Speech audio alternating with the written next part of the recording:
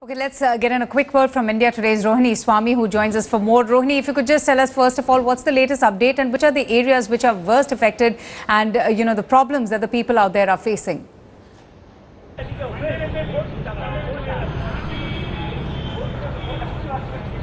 Well, the area that I'm here right now is Thiruvanmiyur area, and I can show you this is a residential area, and the water logging continues like this for the last 2 days here.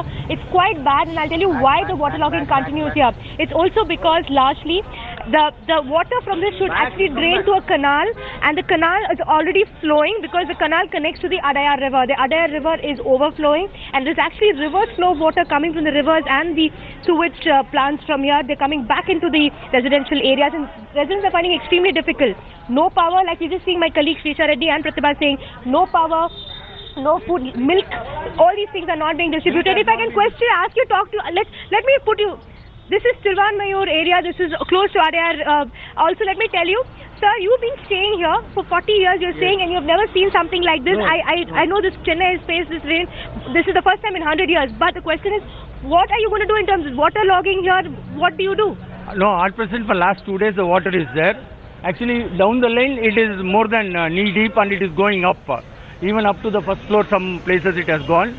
And next road there is a slum area which is completely full. And you were also saying that boats are plying boats are plying about half a kilometer down the lane, because there is no way, because it is running up to the neck level. Yes. So basically, this is also a residential area, and it is called Marjisar Nagar. So this whole area, if I can show you, see, the fact is some of them are trying to come out and try to get essential commodities, and they're trying to at least and because there's no power, they have to go to a hotel and buy food.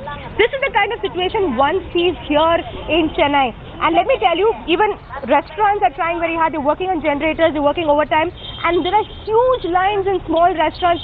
The question is, if people are earning daily wages, how would they, even without power or even basic essential commodities, even survive? That is the kind of situation that Chennai is. Though it's slowly limping towards some kind of normalcy, because the only respite is that there's hardly been any rain the last 48 hours.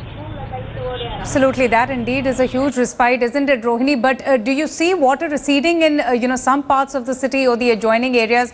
What are you hearing from the Met Department? What's the latest update? Because yesterday LS Rathod, the DG of IMD, said that the next 3 days are going to be extremely crucial.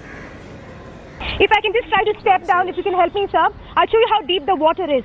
It is this deep, and we're talking about right now, we're close to our knees, and this is just a starting point. This way beyond there, it almost goes close to, it's almost knee deep. And the question is, as we go ahead another kilometer down, it's almost like this is chest deep water, and that is why boats are plying. So this is the kind of situation, and this is the kind of thing. People are hardly coming out of their houses. If they do, they're walking out, and they can hardly walk a few kilometers. But the people here in Chennai are just hoping and praying that the rains don't come and lash like it was last week, and they're only hoping and praying that Chennai comes back to normalcy, at least essential services, so that they can survive. Because even in the IT house, we've been seeing they're being completely shut down. The airport has been shut down. The local train network is not working. Only the metro that is working, because there's no power. The power in the houses, even ATMs aren't working. People are not being able to withdraw money. Banks are only withdrawing. People are withdrawing money from banks in terms of taking cash. But the point is, they can't even step out of their houses. So how do they go about basically? It's all basically survival instinct. You have to survive in some way, and Chennai has never seen this. Quite a shocker for people in Chennai, but well, this is a state, but they're trying to cope with it. They've seen it once before, a couple of weeks ago. They've seen it again, but they're only hoping they don't have to see it ever again.